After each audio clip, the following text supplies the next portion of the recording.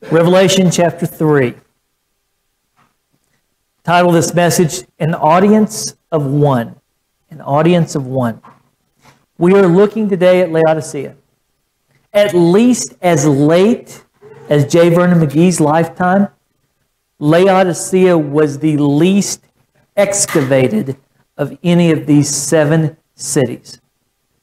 The only remains that could be seen during J. Vernon McGee's lifetime were those that were protruding through the thicket, protruding through the growth. What we do know about Laodicea is they were wealthy. They were a wealthy city and very self-sufficient. In fact, the great earthquake that destroyed a number of the other cities that we've talked about, when the emperor offered monies to help rebuild, Laodicea turned down that money and chose rather to rebuild themselves. It would be the equivalent today of someplace down in Florida or Louisiana or someplace that's prone to hurricanes, turning down federal disaster relief funds and instead choosing to rebuild themselves. I heard a story some years ago about a great pianist. This great pianist would often play concerts. And at one particular concert's over, the audience is giving him a standing ovation, applauding him for his great skill at the piano. But backstage, he can be heard by those who are assisting him, crying out, "I'm a failure! I'm a failure!" And the folks around him are like, "What do you mean you're a failure? Look out there. Everyone's applauding you. Those applause are for you. Look, everyone is giving you a standing ovation. They're asking for an encore." He said, "Yeah, but look at that man down on the front row. He's not standing. He's not applauding." They looked out. Just a little elderly man, not well dressed, kind of scraggly looking. One of the folks assisting him says, "Oh, that old codger, what's he know?" Pianist says, "You don't get it. That man's my teacher." If the whole world applauds you, if the whole world gives you a standing ovation, and Jesus does not applaud you, you are a failure. The church at Laodicea was just that. Their culture, their city, their world applauded them, but Jesus does not applaud them. In fact, if you'll recall these last 6 weeks, every church receives a commendation. The Lord Jesus praising each of those churches for what they did right. But today, Laodicea gets no praise. Jesus finds nothing praiseworthy in this Laodicean church.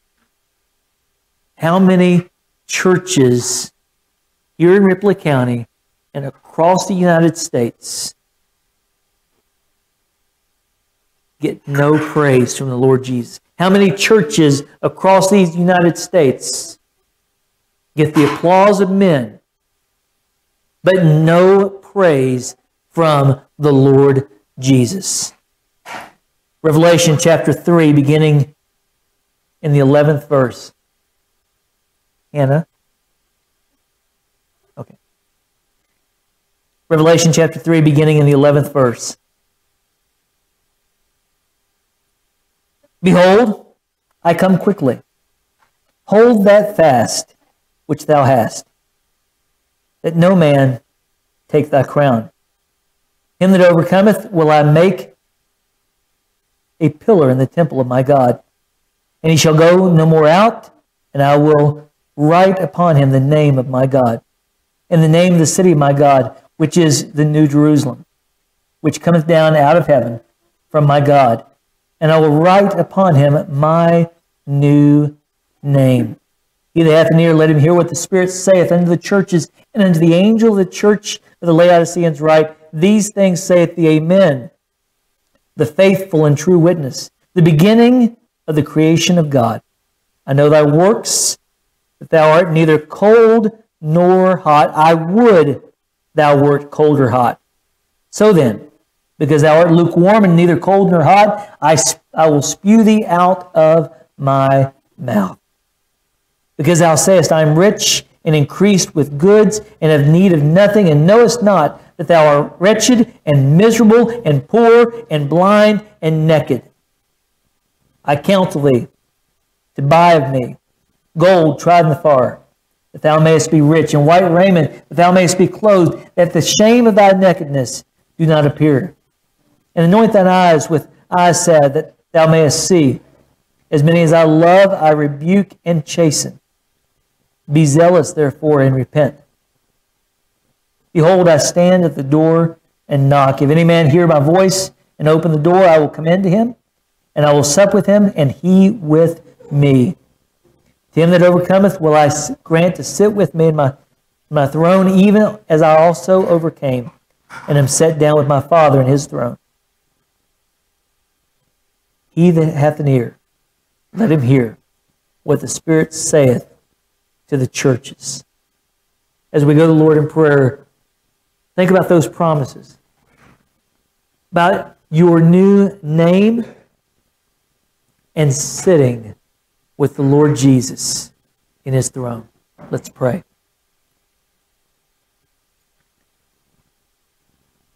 Our Lord and our God, you are the only audience that we need.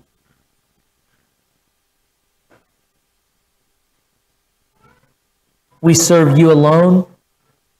We give glory to you alone. We worship you alone. Lord, we pray that you would call us to examine ourselves.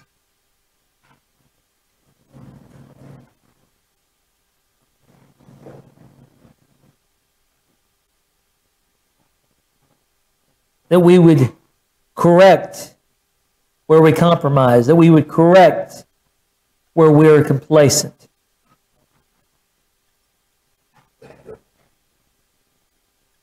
That we will serve you well. For it's in your name we pray. Amen. We will come back to verses 11 and 12. Beginning with verse 14, we see this, that the outline is the same. The speaker's identification, the speaker's knowledge, the speaker's commands, promise, and exhortation. The speaker's identification, as is John's custom with each of these 7 churches. He pulls something from what he said in chapter 1 and employs it in his address to Laodicea. Here at Laodicea, the speaker identifies himself as the Amen, the faithful and true witness, the beginning of the creation of God. J. Vernon McGee rightly points out that this is the only place in Scripture where Amen is a proper name, and it is the name of Christ.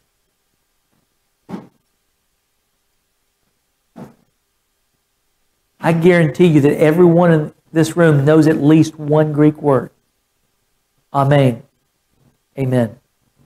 Simply means truly, verily, verily. So let it be. J. Vernon McGee points to Isaiah 65, verse 16. It says, the God of truth. Isaiah chapter 7, verse 9. If ye will not believe. And he says, and he points out that you could easily replace the God of truth with the God of amen. Or if ye will not believe, if you will not amen. 2 Corinthians chapter 1, verse 20, Paul says, for all the promises of God in him are yea, and in him amen. So let it be. Jesus is true. Jesus is verily. Jesus is period. Jesus is the amen, the last word. He will fulfill the promises of God. Indeed, he did, and he will fulfill the promises of God. Everything that we see in the Old Testament pointing to the first incarnation, to the first advent, which we see in the incarnation, points to Jesus. And when Jesus came and was laid in that feeding trough and lived for 30-some years, ministered for approximately 3 years, went to the cross and died, Jesus, every step of the way, fulfilled the promises of God. And when Jesus comes again, he will fulfill the remaining promises. When you and me see him as he is. He identifies himself to the Laodiceans this way because they rejected his deity. There are churches all across this land, and even here in Ripley County, that reject the deity of Christ. Oh, they may give lip service that Jesus is Lord and God, but they do not live in such a way that their profession matches their life. Laodicea rejected the Lord's deity. They were more dependent on what they could do and more dependent on their own resources than they were on the Creator of the universe. The word amen points, as J. Vernon McGee points out, the word amen is the only thing that he draws out of the vision of himself that we had in the first chapter. He is faithful and true even in the days of apostasy. The days of apostasy right there in the late 60s in Laodicea. The days of apostasy right there in Asia Minor. Because each of these churches, with the exception of Philadelphia, had something that Jesus condemned.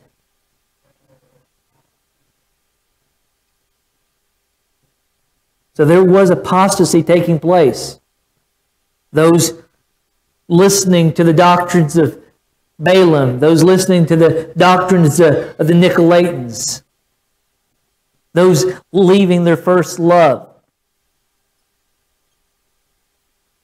But Jesus is faithful and true even in the midst of apostasy. Do we not see apostasy around us today? Do we not see churches today lowering the standard, lowering the standard, lowering the standard, all in the name of getting more people in? But isn't it interesting that every time you lower the standard, fewer people darken the doors? Why is that? Because when we make the church look more like the world says, why do I need it? They don't offer anything different than that which I already have. He is the Creator.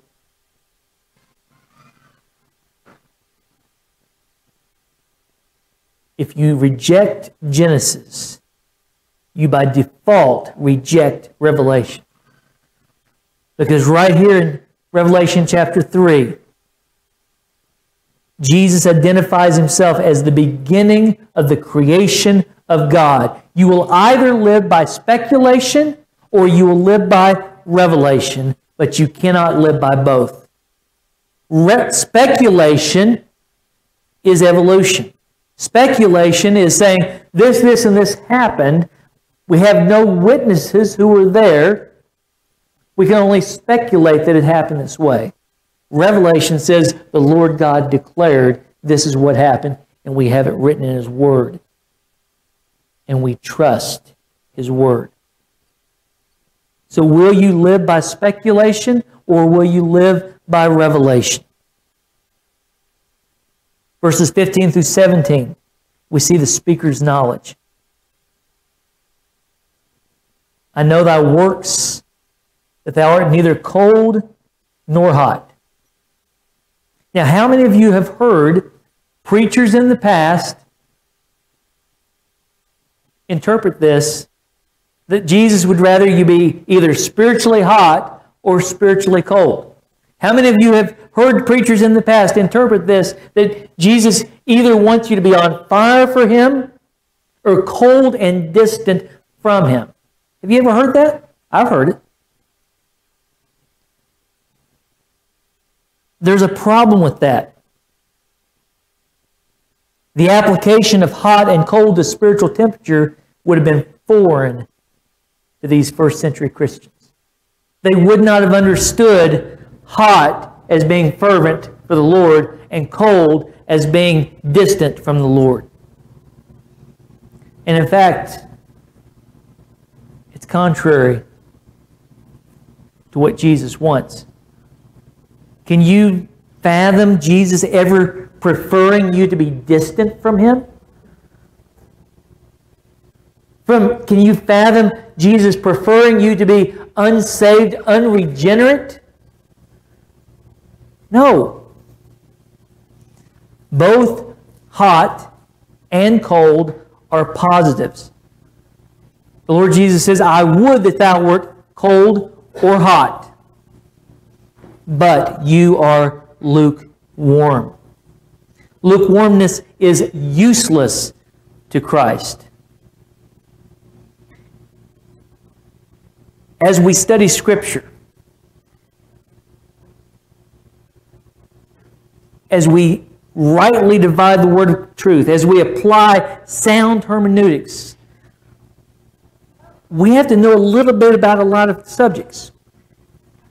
And with regard to this passage, Jesus calling us to either be hot or cold, you know what subject is helpful?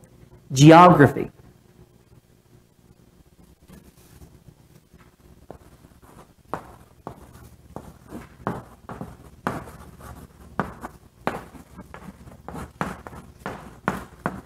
Geography matters here.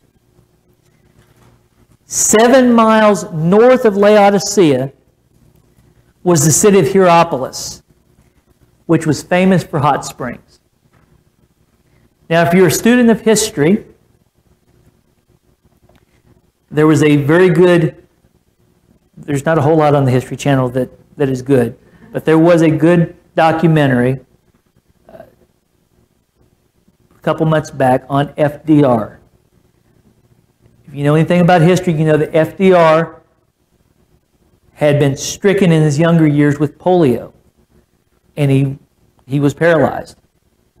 During his presidency, they worked to present an image of strength, but he was not able to walk on his own. He was not able to walk without big, bulky braces on his legs to hold him up. FDR would often go to hot springs down in Georgia, I believe, that would provide therapy for him. That's what hot springs do. Hot waters are therapeutic. Hot waters are good. We even heat up hot water and flavor it for coffee, or in Charlotte's case, tea. Hot waters are good. Less than 10 miles away was the city of Colossae, which was known for cool waters. Cool water is good. You're out on a hot day, cutting the grass, doing some type of work outside. You come inside and you want a nice cold glass of water. If somebody gives you a lukewarm glass of water, you're going to do just what Jesus says. You're going to spew it out. Lukewarm water is useless and disgusting. Laodicea did not have their own water source. They had to have aqueducts. And so if they were piping water from Colossae that was known for cool water, by the time it got to Laodicea, the temperature had warmed up. Even though much of the aqueducts would have been buried well below ground, when you get closer to the city of Laodicea, the pipes are exposed and the temperature rises, making it lukewarm. If you try to pipe it from Hierapolis, yeah, it's going to cool down, but it's not going to cool down to the temperature of Colossae. Either way, you're going to have lukewarm waters that are neither therapeutic nor refreshing. And the Lord Jesus says, I would rather you either be therapeutic or that you be refreshing, but instead you're lukewarm and you're useless and disgusting, and I will vomit you out of my mouth. Christ detests the compromising, complacent, self-satisfied, and indifferent attitude of the Laodiceans. Do we not see that in denominations and churches to this day? Do we not see complacency and self-satisfaction? Folks building churches to suit themselves. Folks indifferent to the lost around them. Folks compromising the Lord's standards. This church was ignorant of their real condition. And in fact, they were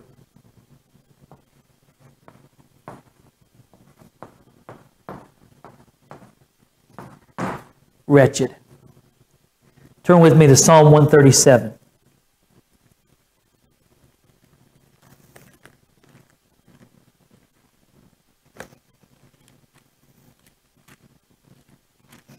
Psalm 137, verses 8 and 9.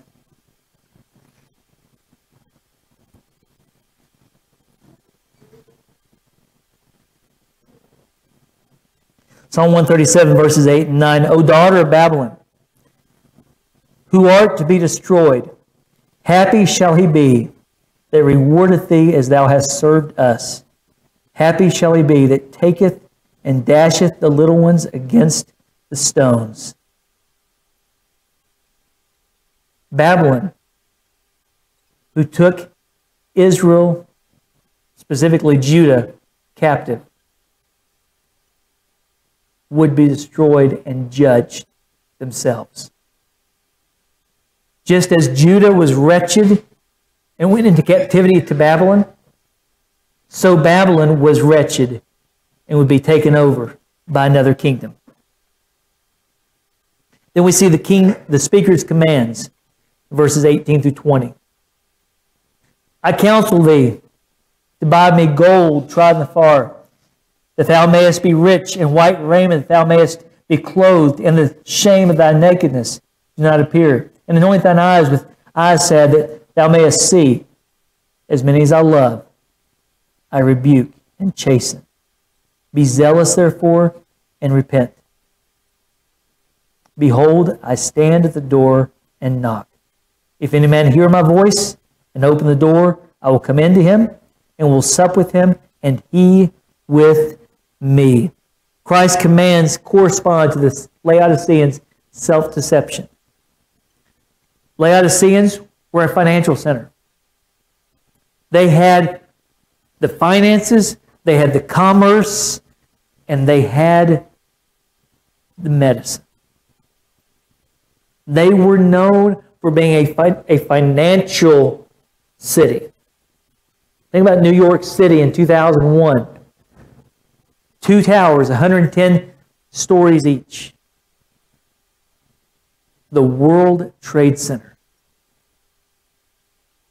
And 2 planes took down the financial capital of this country. Gold must be brought from Christ if it's going to be true wealth.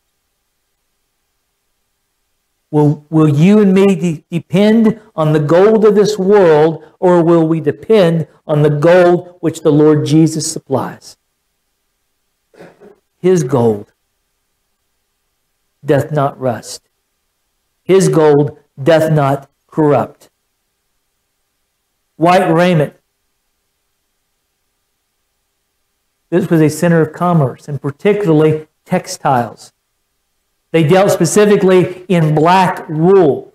So you can imagine the contrast. Jesus promises white raiment to a church in a city that was known for producing textiles of black wool, and shows that only Christ can cover their nakedness. You and me are exposed by our sin. You and me live in shame by our sin. But Jesus promises white raiment. He alone can clothe. Just as Adam and Eve sought to cover themselves with fig leaves, the Laodiceans depended on their black wool. And the Lord Jesus says that won't do. In the garden, God killed an animal, making the first sacrifice, covering Adam with the skin of the animal. In Laodicea, He replaces the black wool with white raiment, removing the stain of their sin and making them pure and holy in His sight. Turn over with me to Revelation chapter 16.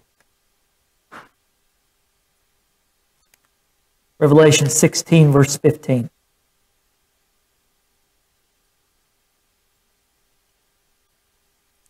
Revelation 16, verse 15.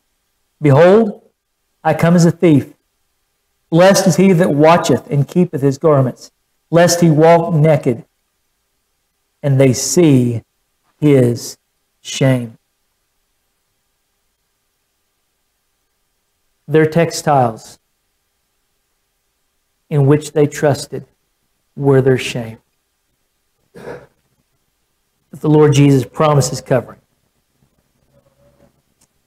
Eye salve.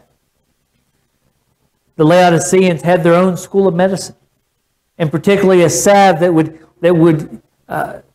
promised to cure eye and ear ailments. And as I was reading, there was a clay that was found in the mountains near Laodicea that they would mix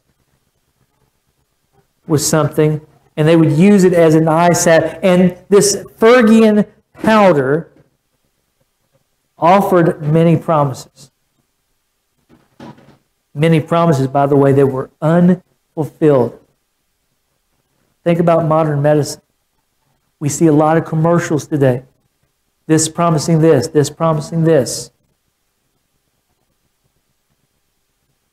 But whose promises are being kept? The promises of those drawing the prophets.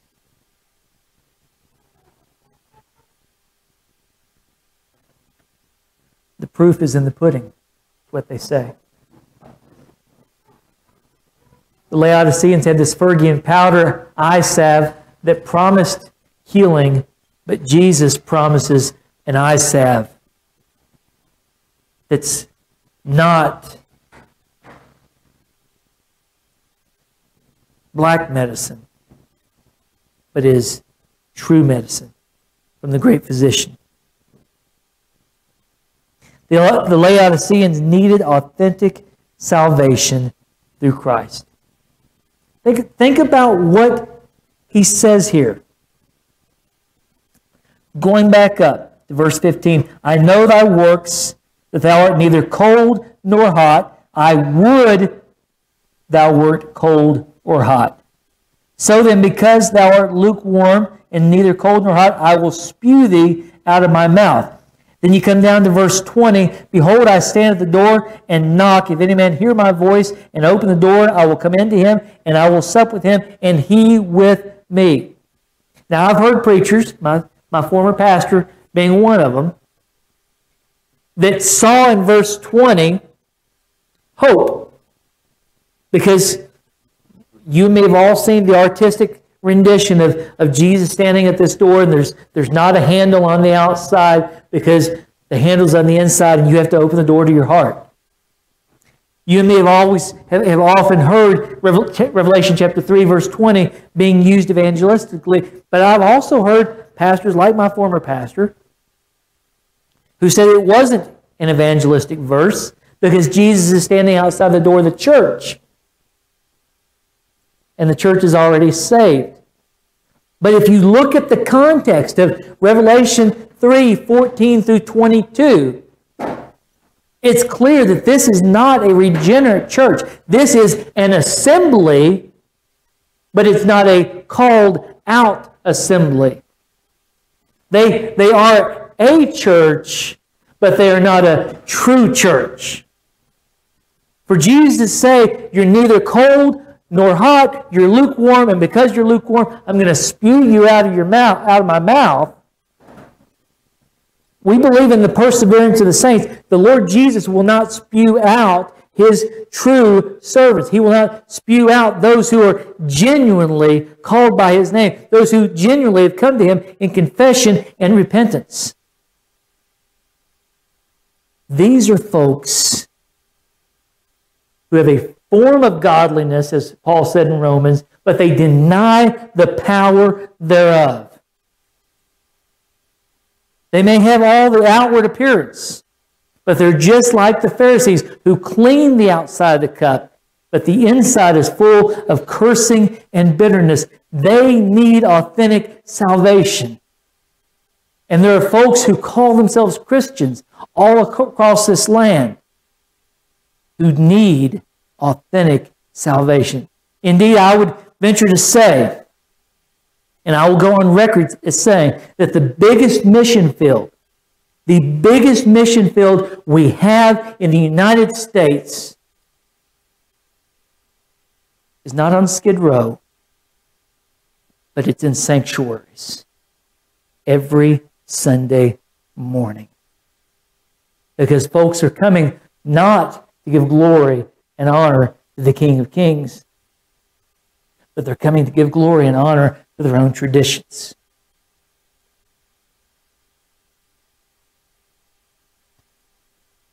The result of repentance is loyalty to Christ. And when you're lukewarm like the Laodiceans were, there is no loyalty to Christ. If you're loyal to Christ, Christ is not going to spew you out of His mouth. But if you're disloyal to Him, He will spew you out because you're lukewarm. You are useless and disgusting and sickening.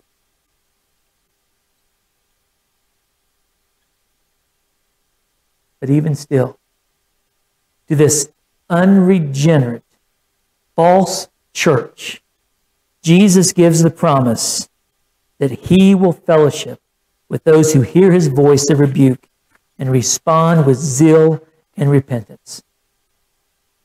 Even to this unregenerate group who have a form of godliness but deny His power, who have a form of godliness but deny that He is God, denying His deity, He gives the promise that He will come in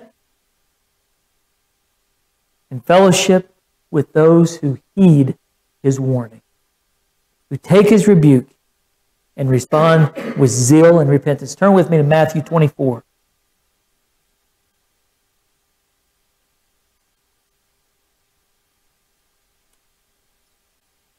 Matthew 24, verses 32 through 35.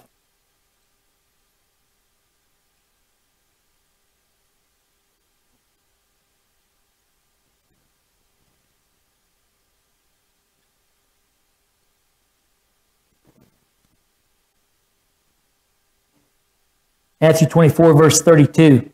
Now learn a parable of the fig tree. When his branch is yet tender and putteth forth leaves, ye know that summer is nigh. So likewise ye, when ye shall see all these things, know that it is near, even at the doors. Verily I say to you, this generation shall not pass till all these things be fulfilled. Heaven and earth shall pass away, but my words shall not pass away. Jesus promises that his words will not pass away. Do you receive his rebuke? Do you receive his rebuke and respond with repentance and confession and zeal? James chapter 5.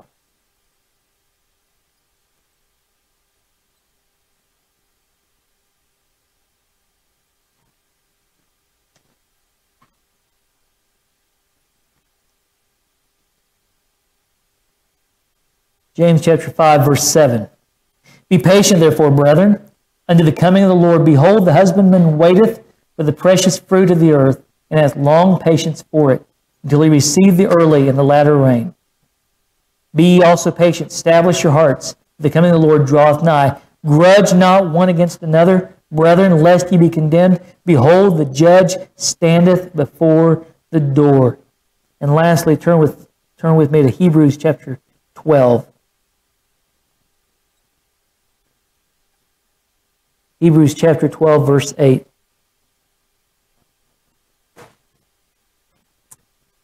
Jesus promises something to those who will respond with zeal and repentance. Hebrews chapter 12, verse 8. But if ye be without chastisement, whereof all are partakers, then are ye bastards and not sons. So those in Laodicea that don't heed his words, that don't heed the warning that he gives of spewing them out, are bastards. But those who heed the warning, who respond with zeal and repentance, are sons. Chapter 3, verse 20 is every bit evangelistic. You and me are called by Christ to be his hands and feet in this generation. You and me are called by Christ to be his mouthpiece in this culture and in this county. You and me are called by Christ to knock on that door in Christ's stead, waiting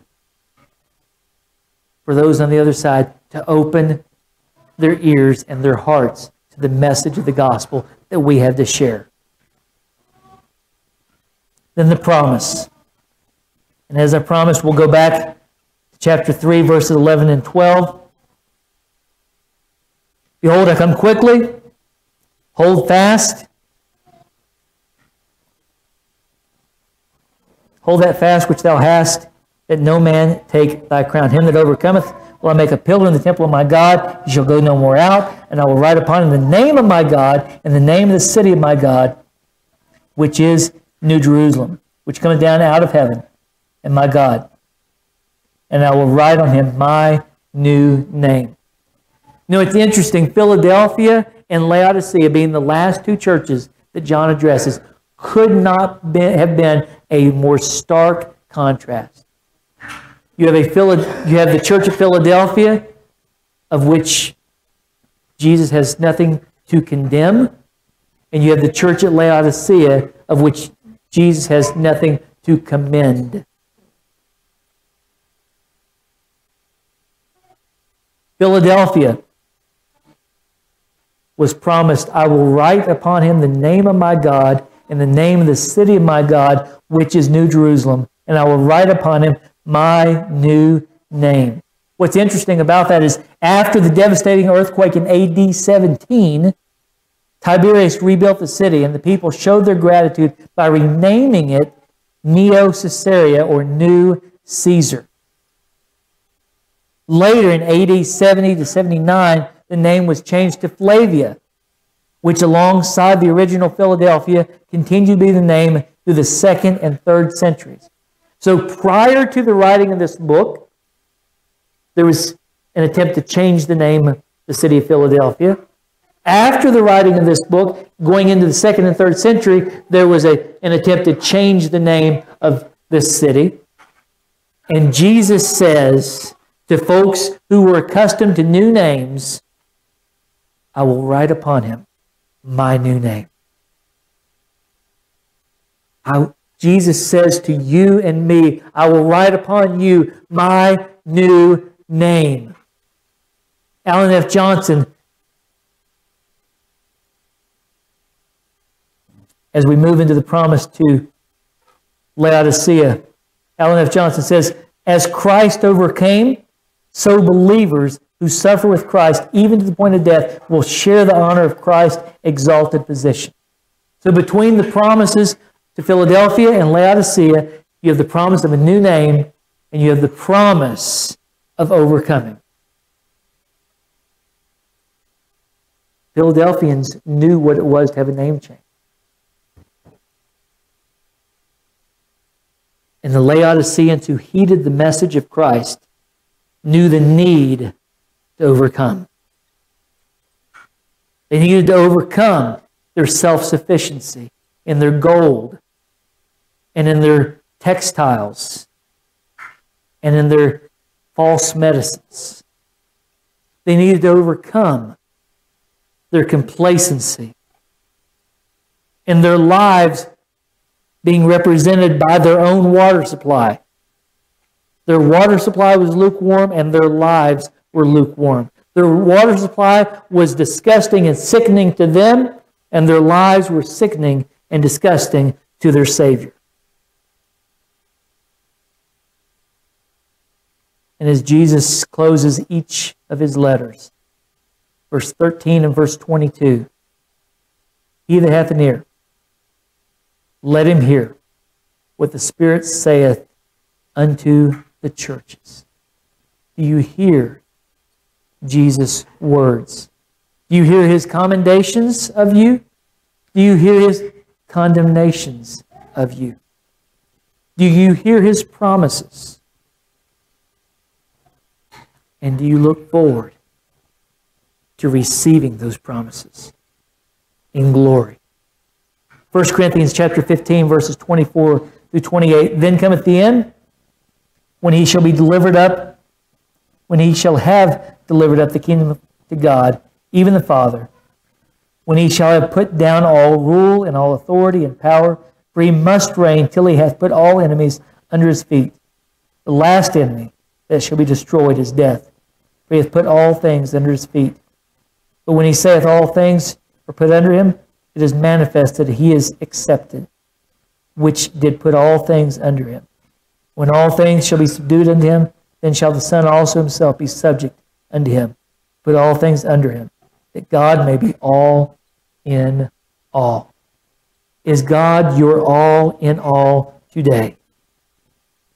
Are you trusting in the new name that he gave you? You know, the Christians, the folks at Antioch were the first ones to be called Christians. Prior to that, believers were called the people of the way, because Jesus said, I am the way, the truth, and the life. No man comes to the Father but by me. Has God, through the Lord Jesus, put death, your death, under his feet? Let's pray. Lord Jesus, we thank you for your goodness. We thank you for calling us from darkness unto light.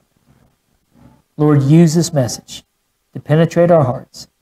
And Lord, if there be one who's never trusted you, who's never come to you in repentance and confession, may this be the day of his salvation. In your name we pray. Amen.